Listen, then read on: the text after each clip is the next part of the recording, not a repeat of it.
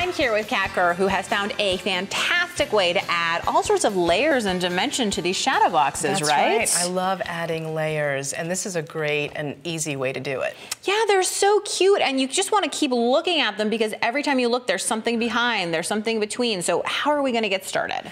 Well, we'll start with some craft plastic, and this is a heavier plastic, and it does come with a protective film on both the front and the back. And I'm just going to peel off the film, and it's really easy to cut. You can use a pair of scissors. Now, do you always take the film off before you cut? Because sometimes I do it on, sometimes I do it off. Yeah, I mean, I do kind of get into the habit of taking it off. You don't have to. It's totally up to you.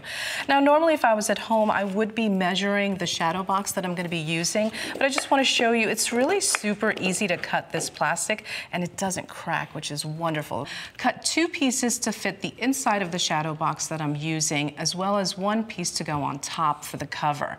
And I assemble a shadow box, or you can buy one in the store, and I just painted it with black gesso, let it dry on the inside and the outside, and I also took a piece of cardstock and just placed it right in that's going to be my bottom layer.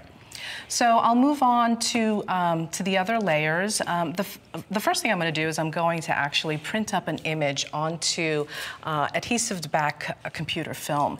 And you just place it into your inkjet printer and make sure that the shiny side is up. And so here I just printed up an image, and I'm going to apply it to a piece of book text. Cool. So let me get this out of the way for you. I will just peel off that protective layer. It's a giant clear sticker. It is. And it's super easy to cut. I'll take those scissors again, and I'll just cut around it, because this is going to be the focal. I love your careful cutting, Kat. You're really taking your time with it. But I mean, that's the whole part, right? Art should be fun, and if there's any part that isn't fun for you, and if we look at the finished one, you don't need to get every tendril of hair. You don't need to do any of that stuff. You can see, even if I just move this over slightly so we can see the outline, and you even have cut off part of the hair. You don't care? I don't care. It's nice and fun and easy, and that's why I'm doing it.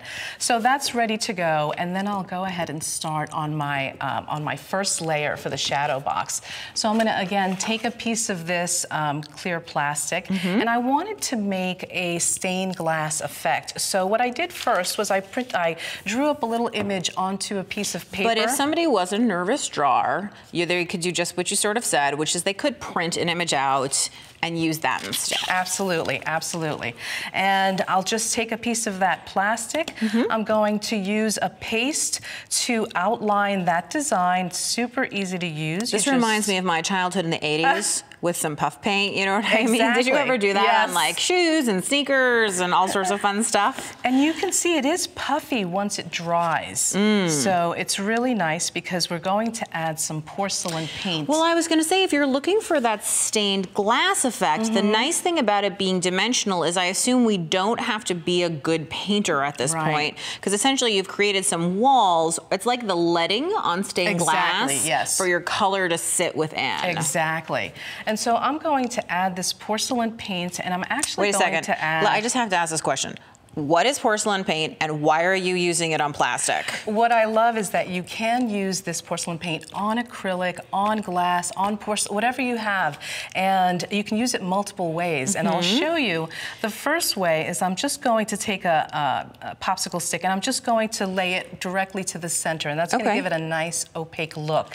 And then I'll take a brush and I'll add the same color into the little triangles that I created. And that gives it some color, but it's a little bit more transparent. So more like stained glass would be. So what you're saying is you would fill the entire center with the popsicle stick so that it's a heavier coat and more opaque. And then I notice if you'll paint a little bit more, I can see that you're not scared about going like over the edges at all. You're not nervous or being, and I can tell your level of carefulness is akin to my own here. Yeah, which is you're just having a good time. I'm not worried about it at all. And so once I add those 2 colors, I'll add a 3rd color. Again, it's a porcelain paint, and so I'll just take a little sponge, one of those cosmetic sponges. I love those for crafting. I don't know who uses them on their face because I think they're crafting tools. They're great for so many different things. And as you can see on this one right here, I have the 3 colors. I have the more opaque look, I have the transparent, as well as the one with the sponge. And so this layer is ready. I'll let it dry and I'll put it aside and work on the next layer. Okay. Layer 1 done. I'm feeling very accomplished right now. And so the next layer is a little bit... I'll take that for you. Thank you so much. The next layer, I'm going to take another piece of that plastic and I'm just going to add a little bit of gesso. Again, so for people who don't know, gesso as opposed to white paint, what's the difference? It's more of a primer, but I'll be honest with you, you can use white paint here also. It doesn't really matter. The only reason I chose gesso is because it's what I had in front of me. Okay? So I like to go ahead and scratch it. I'm not covering the whole plastic because it's a layer. I still want to see through it. Now, when you say you're scratching it, you're using the back of a paintbrush, so that isn't actually going to scratch the plastic. What if you use like a metal pick or something and really scratch the plastic? Would that be okay? It would be even better. I would do both. Why not? Okay. Okay. So once this dries, I'll add a little bit more dimension by adding some number rub-ons. Super easy to do. I'll just cut one out and show you. Okay, so I grew up in a time before computers, or at the dawn of computers, shall we say, or at the beginning of like the home computer, and I remember rub-ons. I use them for all kinds of school projects. I love them. Where I need to do the lettering on the front of it or anything like that, and it's so much fun. It is, and it's easy to add a nice design. I like that you can always see sort of what you're putting down. Very so you can see very simple layer, and then I'll finish off my top layer. Remember, I cut a piece for the cover. And I do want to point something out. We talked about whether or not to remove the plastic before you cut, and I noticed you didn't on this one, partially because now you can write on it what it is. That's right. And so with this top layer, all I did was I just took some art spray. You can actually, I'll peel this off to show you. You can add some You're just using an acrylic spray ink that has like a gold mica powder in it. That's right, and I'm going to take some of that and I'm going to use that sponge again. You don't see the stencil that much, but it's there. Trust me. Once I was going to say, I just want to point out the difference between these two is A, this paint is dry, and B, this one still has a protective covering on the other side because there is plastic on both sides, whereas that one has it off of both sides. That's right. And now you're using spray ink the way that nobody intended. I love it. I love it.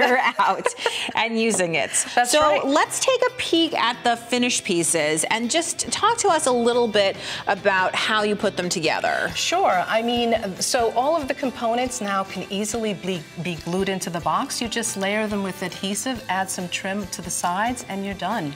Nice, easy project. I love it. Thank you, Kat. Thank you. And who can't use a little more time?